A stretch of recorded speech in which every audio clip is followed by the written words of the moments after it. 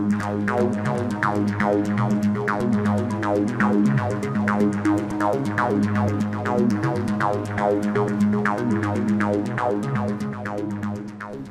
YouTube, how you doing? This is Puck. Man, I've got an old school radio here, and I'm gonna pluck it out for a second to hear the sound coming out. And in fact, I'm using it at this moment as a kind of amplifier for my computer.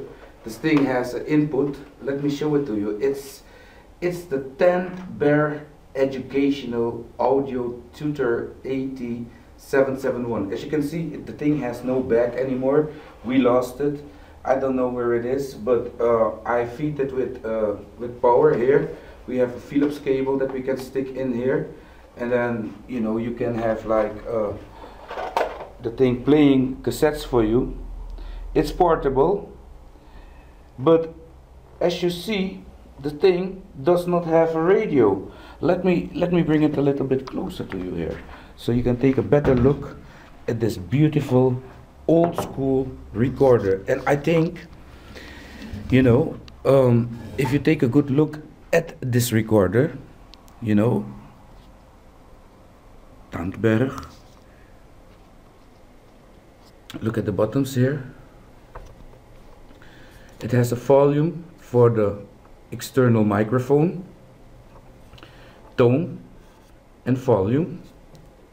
Up here we have the record button in, and this is an old trick we used to do in the past with these things, because by pressing play and record, if the thing had a line in, or as you can see here, auxiliary in, then we could use this thing as an amplifier and the sound would come out of the speaker. But there's also another trick that I want to tell you about. You see, if you use this microphone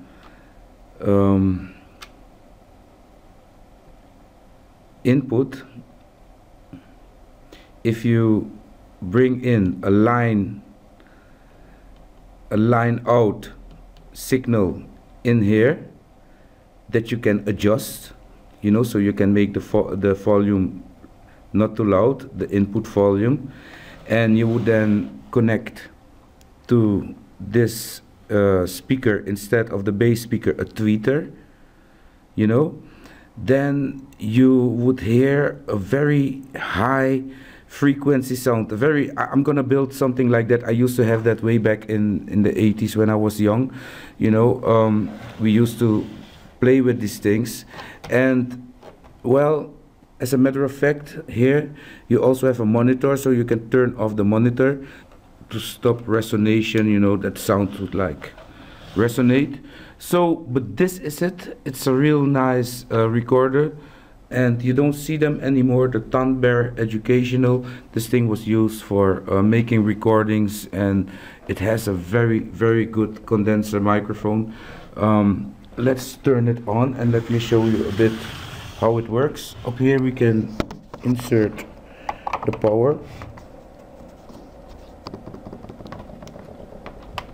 like this, and I have a little cable here. The output of my computer, I put it into the line in, and then we should have sound.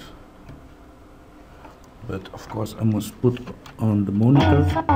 Mommy know you are the one, so but I take money and you tell mommy what you put the thing right around me. So this is really, really amazing. And if you see, look at the microphone, you can also see it's moving, and you can only get this if you press play and record. A little trick for those that don't know how to do that: you hit eject, and up here you see a little pin. I don't know if you see it. You hear it? Here it is. If you press that little pin, then you can now press these two buttons. You see that?